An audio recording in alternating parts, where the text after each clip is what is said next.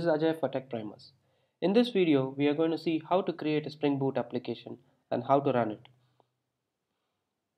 To make our life simple, Spring has created a start.spring.io URL, which is going to create a Spring Boot application out of the box from the dependencies which we provide in this UI. So if you see here, this Spring initializer is going to define all the variables which we need for creating a web application or a standalone application or a scheduler.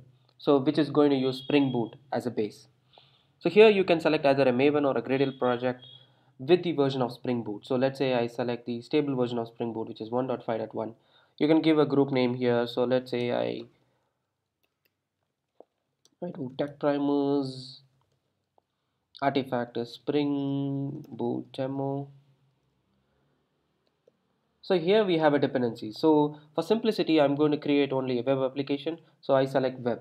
There is also a full version of this initializer where you can select the packaging, what type of packaging you need, either a jar or a var, what version of Java you need, 1.8 or 1.7, and same way what language you need, Java or GUI or Kotlin.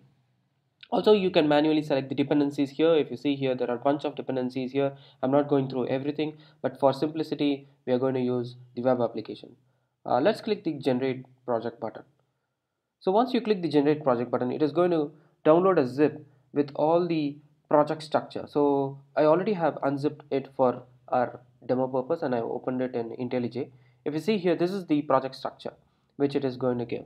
So you have a pom.xml. So if you see the pom.xml, this is going to have the group ID which we mentioned there, artifact ID, whatever we mentioned, version will be by default, what is the packaging type.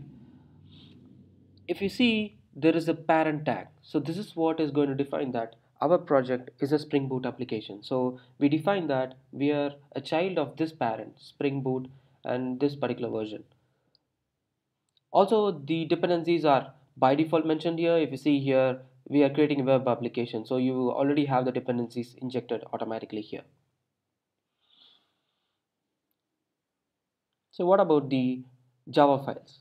So if you navigate through the source main Java, we have only one Java file, which is going to be the main file, which is annotated with something called Spring Boot application. So this annotation is going to tell your Spring Boot framework that, okay, this is my start. So start from here. We have an application or properties file which is currently empty, but by default Spring Boot, when it boots up, it launches and adds these application properties to its context.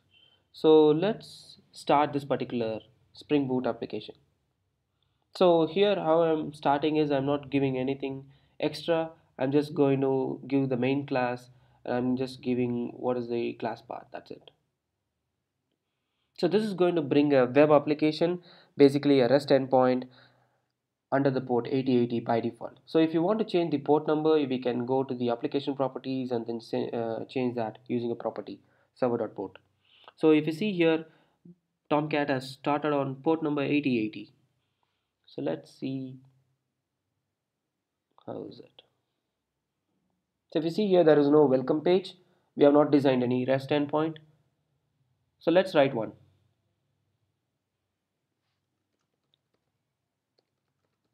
So I'm creating a hello world REST template. Also by default, Spring Boot uses Spring MVC. So if you are not aware about Spring MVC, I'll cover that in the next video.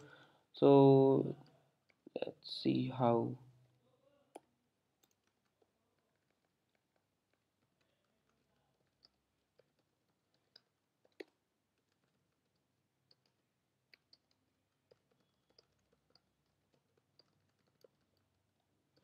So if you see here, this is going to bring up a REST endpoint with the by default /URL.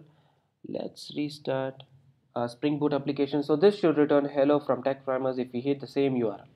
We can also add different URL paths just for checking how is it working. But yeah, for now, we'll just check the default path.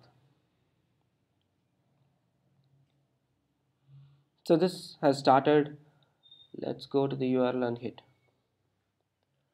See here, we got the hello from Tech Primers from this REST endpoint, and this notation of writing a Java class is basically coming from Spring MVC. If you are aware about Jersey, Jersey also has a similar type of annotation related Java styling, but this is Spring MVC. So that's it, guys. We saw how to create a Spring application and how to run it. Let's meet in another video.